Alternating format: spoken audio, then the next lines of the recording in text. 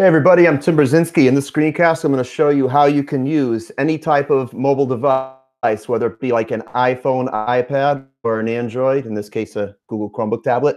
You can open up any public 3D GeoGebra resource you find online, open it quickly in your phone or on your tablet, and explore it in augmented reality within a matter of 2 minutes or less.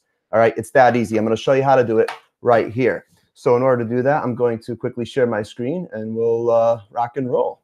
All right, this will be quick.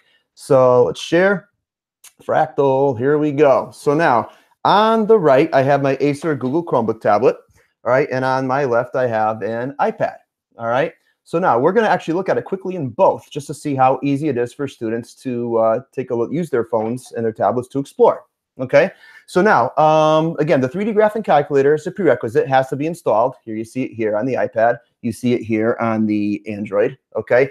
The other prerequisite for the Android, at least, is that you need to install an app called AR Core by Google. Again, AR Core by Google. That's what activates the augmented reality component in this app on any non-iOS device. In this case, the Acer Google Chromebook tablet, okay? Or an Android or whatever. Okay, so now let's actually go online here because we may be going around. And by the way, in this YouTube video, look below in the description here. You will see links to tons of resources that you can readily use within your math classroom to have kids working and exploring in 3D. I have a book for iOS that I'm actually in right now, and I have a book for Android or Google, but honestly, they're essentially the same book, the same devices. So these resources really are device agnostic here, okay? But regardless, I have separated them because it's like a 5% difference regardless. Let's take a look at this one here, surface area. All right, many students have a hard time conceptually working with surface area, okay? I mean, many of us have used tissue boxes or have made cardboard cutout models with, cardstock. And by the way, that should never go away. We should be doing that still. Kids should be building virtually, right? But they can also explore. Kids should be building, with real life and paper. That should never go away. That's what I meant to say. But they should. But we live in the 21st century. We could have a virtual means to explore as well. So I want to open this resource here. I want to look at this resource in augmented reality on my phone. How do I do that? Okay, I'm going to show you how.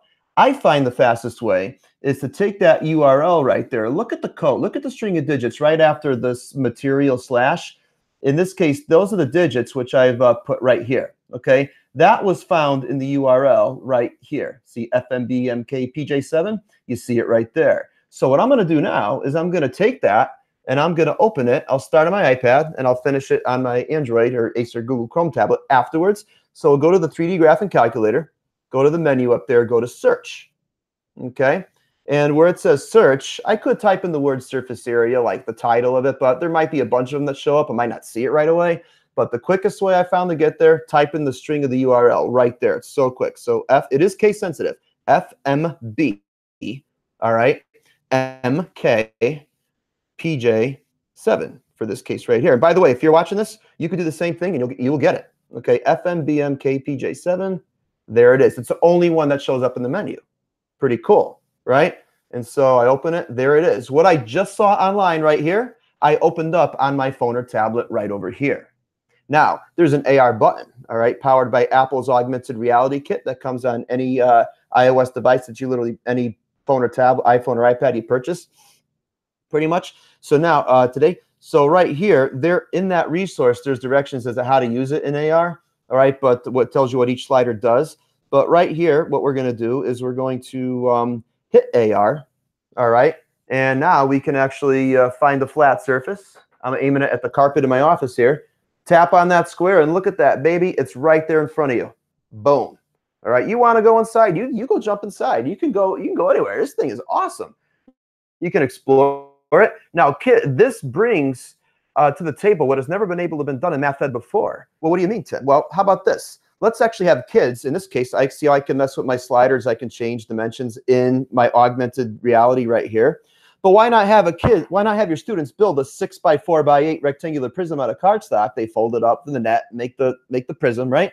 Then they could actually virtually test it to see how accurate this is. This is built to scale, all right, on my iPad here. So let them test it in, right there. If I had it, I'd put it under here and I'd do it. I can, again, now I also love the power of this because you can actually scroll down a bit for this one resource that is, and under options, slide it over.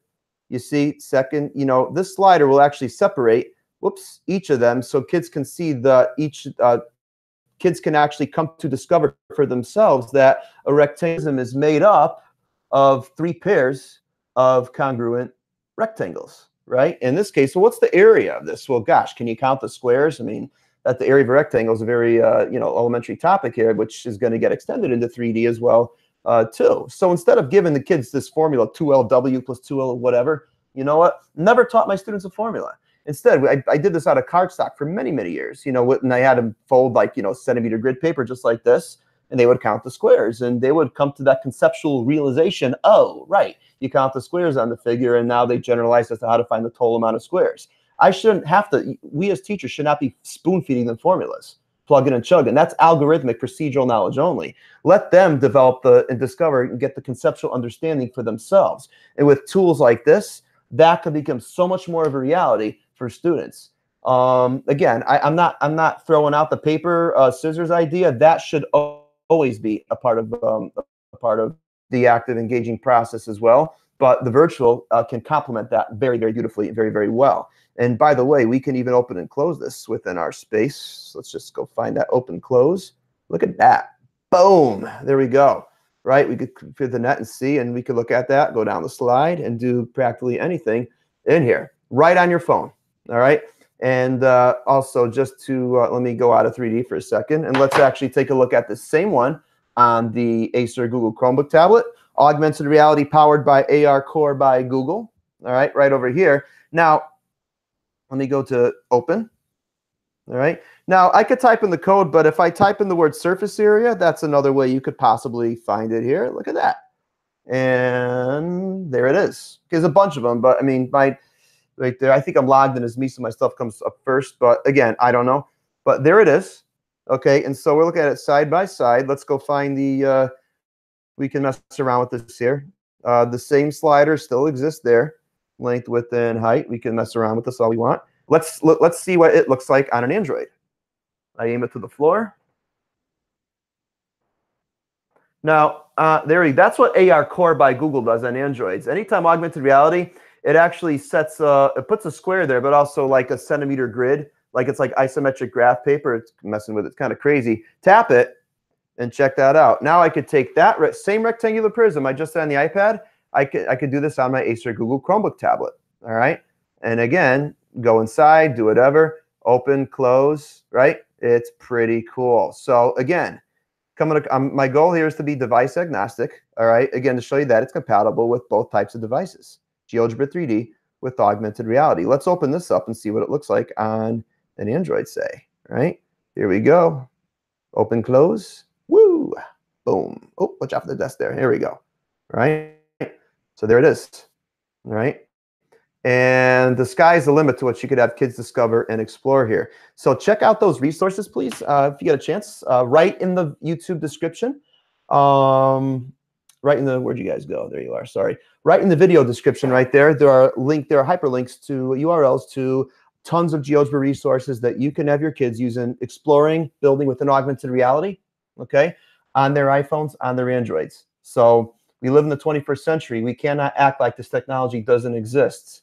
So let's use this to have kids build and model. But that's just a quick how-to to find something you like, you want to explore it virtually. That's how you can do it. So I'm Tim Brzezinski. Thanks for watching. If you love what you see here, feel free to subscribe. We're going to have a lot more how-tos in modeling in 3D and GeoGebra augmented reality every day pretty much next week except Friday. So hope to see you there. Thanks for watching. Have a happy Friday.